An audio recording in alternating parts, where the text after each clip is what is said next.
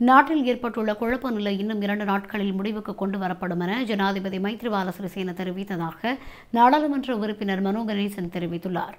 கட்சித் தலைவர்களுடன் இன்று ஜனாதிபதி செயலகத்தில் இடம்பெற்ற சந்திப்பிலேயே ஜனாதிபதி மைத்ரிபால சிறிசேன இவ்வாறு தெரிவித்ததாக மனோ கணேசன் குறிப்பிட்டுள்ளார். இதன்போது ஜனாதிபதியுடன் 2 விடயங்கள் பேசப்பட்டதாகவும் 2வது விடயம் தொடர்பில் தற்போது குறிப்பிட முடியாது என்றும் தெரிவித்துள்ளார். எனினும் 1வது விடயமாக தற்போது நாட்டில் ஏற்பட்டுள்ள குழப்ப சூழலை எதிர்வரும் 2 நாட்களில் முடிவுக்கு கொண்டுவர உள்ளதாக ஜனாதிபதி வாக்குறுதி வழங்கியதாகவும் நம்பிக்கை வெளியிட்டுள்ளதாகவும் மனோ கணேசன் மேலும் தெரிவித்துள்ளார்.